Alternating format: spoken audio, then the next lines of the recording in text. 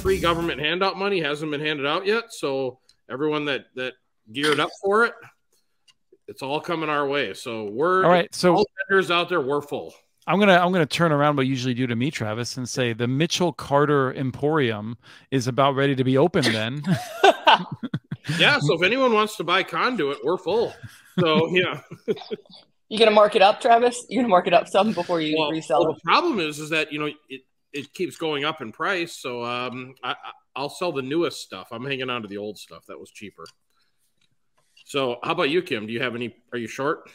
I think we've struggled at points through the year, but I think for the most part we've gotten through it. I think we've done some creative approaches with Yellowstone that we couldn't get stuff up in Yellowstone, so we used some of the inventory we had at Utopia and just did a trade until that stuff came in.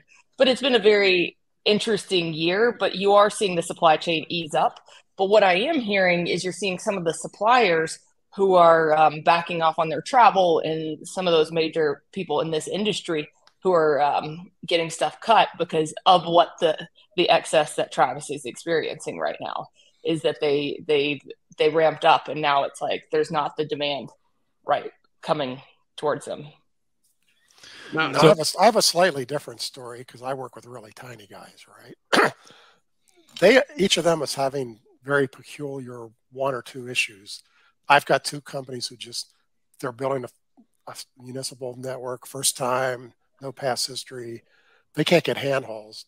Both of them have decided to make their own. They created a concrete form, and they're making homemade handholds. How is that going for them? Seems to be working.